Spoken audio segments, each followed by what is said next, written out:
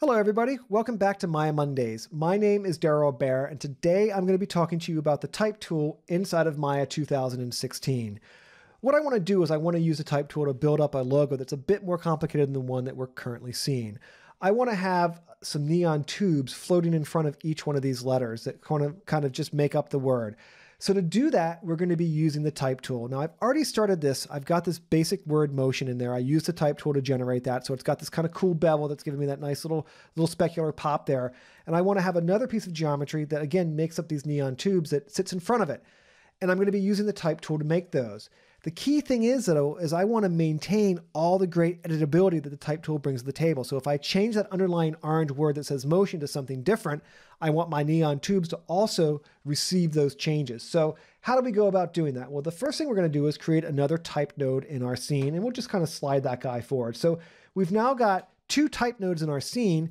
And what we want to do is we want to make sure that all the information that's on this orange object in the attributes, so all the things that go into making this look the way it does as far as the text is concerned. So the font size, the tracking, the leading, the kerning, all that stuff, the alignment, all that stuff, we want to have passed on to our second type object that's going to ultimately become our neon tubes. So how do we go about doing that? Well, it's actually really easy to do inside of Maya. All we have to do is jump over into our node editor and start making some connections or some relationships between our different pieces of geometry. So we'll grab type 1, we'll grab type 2, we'll graph both of these guys into our window. And if we scroll in here, you can see there's a lot of nodes inside of here. We don't really want to deal with all of these right now. So what I'm going to do is I'm going to clean this up a little bit by right mouse clicking, selecting everything in my graph, now holding down my shift key to deselect type 1 and type 2, and then just hitting my erase graph button or my clear graph button. So by doing that, I've now isolated out on my list here. So like I said before, we want to take all these attributes that are important to the way the logo looks from type 1 and pass that information into type 2. So if we just grab our deselect everybody and hit our 3 key, we get a pretty complete list of the different nodes or different attributes on those nodes. And we just need to start dragging and dropping to make these relationships. So if I drag and drop something like text input, as soon as I do that, you can see, well, we're getting the text from type 1. It's our hero object, and it's going to drive type 2. Other things that are important are things like the tracking, right? So if we grab that tracking node, you can see that relationship's been made. So space width scale, that's another important one if you have multiple lines of type. Certain ones I'm not worried about connecting up. Things like the max edge length or the things that are going to be dealing with the geometry creation. I want those to be unique to each node or each piece of geometry. So I'm not going to make those relationships. I'm really only concerned about tying together the ones that will be, essentially the ones that are in the text tab here. So the last one that we want to go ahead and make sure that we tie together is the alignment tab. And you'll notice that there's an output node here, right? But there's nothing on the input side. This is actually something that's kind of interesting. If you drag and drop this on the output side, so if you go type 1 output to type 2 output, you'll notice that it actually goes through and it adds a new input node over there. So again, don't be afraid to drag and drop output to output. It will a lot of times go back and actually make the input node for you. So now we've got that all set up. And then obviously if we switch that alignment here, oops, we got to do that on type 1. Type 1's our hero object. If we switch the alignment, you can see, now they're center aligned on each other. So that looks pretty cool, but we have a problem. The font isn't the same, right? So this is something that we need to address. So to do that, I need to get the complete list of attributes. Maya by default is filtering out things that it thinks that you aren't going to want to play with. So if you do a show all attributes, you can see that list just got longer, and current font and current style is in that show all version. So when you show everything, you get back to the current font and current style. I have no idea why we're not displaying those by default. I should probably talk to somebody about that because I use it all the time. So that looks pretty good. So now that we've done that, we can close this guy down. And if we just, even do something like this, like just set that guy in there, that's an effect that I wouldn't have been able to get to with an extrusion with this really cool kind of bevel that's got that little arc to it with a specular highlight, and then a secondary almost extrusion floating in front of it. Without doing this kind of layering effect of multiple pieces of geometry, I would have never been able to get there, right? Which is pretty cool. So don't be afraid to stack multiple versions of pieces of geometry up that have relationships to each other. It's a great workflow. So the next thing that we want to do is we want to go ahead and we want to get this guy, this gray guy, to look like a neon tube. So how do we do that? Well, we're going to jump into the geometry section, and we're going to go up to the top of that guy. So the first thing we're going to do is we're going to delete the caps. So we'll get rid of those caps. So now it's just the extrusion, basically. For that extrusion, I don't need 4 divisions. I only need 1. So we'll kind of zero that guy out. And then we've got this extrusion distance here. We're going to just drop that down really, really small, something like that. And what we're going to do now is go over to the bevel, and we're going to turn on an outer bevel. So as soon as we do that, it starts to look a little bit more like a tube. So now if we just modify this a little bit, it's going to look really cool. So let's just kind of scroll down here. We'll give it some extra divisions, and I'm actually going to go back to the top here, and you can see it's a little jaggy, right? So we'll just crank that guy up, give it more divisions to work with there. So in this bevel, the first thing we're going to do is switch from being a half shape to a half circle, or I mean a quarter circle to a half circle. So now if we go ahead and we start to increase this extrude offset here, you know, something up to like a value of 3 or so, it starts to look a good bit like a tube. Now, give it some more divisions too, just to kind of clean that up, guy. Looks better.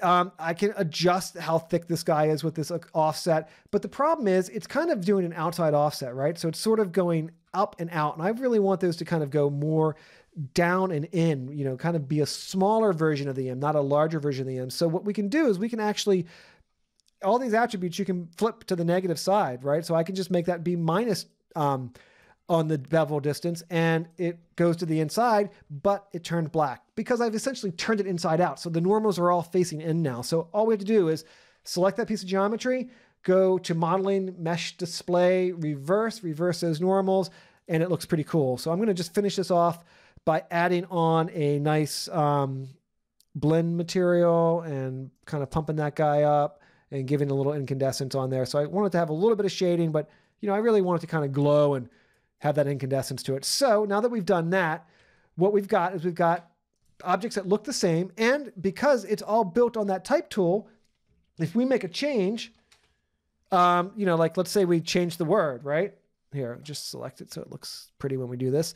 If I put in an exclamation point there, you know, it just builds it for me automatically. And then because type object number 2 is, you know, a non-destructive workflow, a non-destructive node, all the inputs that are driving it, you know, they basically just generate that on the fly for me. So I've now got a little, you know, logo that's obviously a little bit more complicated than it was before. So now we want to animate it. And this is kind of cool. So in the type tool, there's an animation section. And the thing that's nice about the animation section in the type tool is it's non-destructive. So if you change the number of characters you have or the number of lines you have, that animation tool will basically work in a very elegant way. And I'll show you that a little bit more in depth now. So if we turn on animate, what we're going to do is we're going to push this off an X kind of off screen, right? So we'll put that up to a value of 100. I want it to be a little bit higher. I want it to kind of slide in and drop, and I'm going to give it a rotation of something like 99. So we'll just set a keyframe there. We'll move forward about 50 frames. Notice that there's a delay frames turned on. So the delay frames is going to delay each character 50 frames before it starts the animation. So I'm going to have this nice sort of wrapping effect as these guys kind of all come in and stack up on top of each other. So we'll just zero this out, and then we'll set a key on that, and we'll just kind of move. Oh, looks like I didn't set a 90-degree rotation on this guy. I want it to spin. So now what we have is we've got the orange letters coming in and doing this nice effect, this nice dropping effect. But what's happening is the neon tubes aren't going along for the ride. So we've just set all the keyframe information on type 1, right? The node type 1. Ultimately, this information is using something called the shell deformer to move each character. So what we want to do is we want to take the type information that's on type node 1 that drives shell deformer 1. We want to have that same type information drive the shell deformer on the white object or on the neon tube object. So how do we do that? Really simple. We jump back into our node editor. So we'll jump back into the node editor. We'll grab this guy and this guy. We'll go ahead and we'll graph those. So as I said before, it's that shell deformer. So it's type 1, you know, is driving the shell deformer, right? And then we've got type 2, which has got to be, where's type 2? Did I not grab it? I must not have grabbed it. Let's grab that again. Let's try that again. Let's just grab both of those dudes. There we go. All right. Maybe I did grab it and I just wasn't seeing it. So we've got, here we are. We've got type 2 and we've got shell deformer 2. Pretty straightforward, right? And we'll just grab, we're going to grab the outputs of type 1 and have it, instead of, type 2 feeding this shell deformer, we're going to have them feeding this guy. So if we hit 2, we get our list of all of our attributes that are currently hooked up. If I just type anim on this, it starts to filter that out. So you can see if we hit 2 on this guy, it's, it's basically position is driving position. It's just animation. They're all tied together. So what we're going to do is, instead of having type 2 driving shell deformer 2, again, type 1's our hero object, we're just going to simply replace those connections. So we'll just do something like this. You can kind of do that to kind of clear it up. So we're just going to break the connection and remap them so that they're being based off of type 1. Pretty straightforward. So now if we hit 1 here, kind of clear that out a little bit, you can see that type 1 now drives shell deformer 1 and shell deformer 2, which is our neon tubes, right? So the last thing we need to do is jump into here and just make sure that enable animations turned on. You can turn that on in 2 places. It's the same attribute, but if you look at type 2 here, animation, just make sure that's turned on. That tells it to start using that shell deformer. So here comes our type. It kind of wipes in there. It looks pretty good. If I wanted to, this is kind of cool. I could adjust the delay frame so that the neon tube just has a little bit more of a delay. So the orange text lands first and the neon tube just sort of wipes in.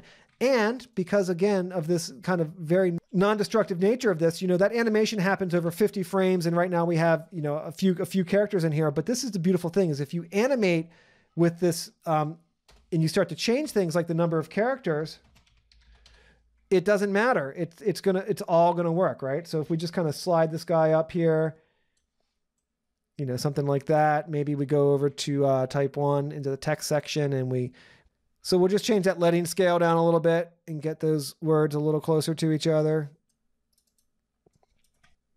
Yeah, it looks good.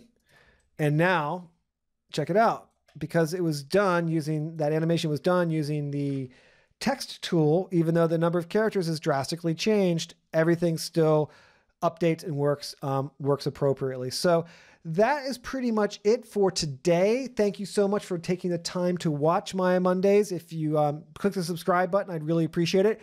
And next week, I'm actually going to be doing something else with the type tool. Again, in the same idea, building up something that's more complicated off of the base type tool and showing you some things that you may not have been aware of that you could do with it. So please take the time to check that one out also. Thanks again, everybody. Cheers.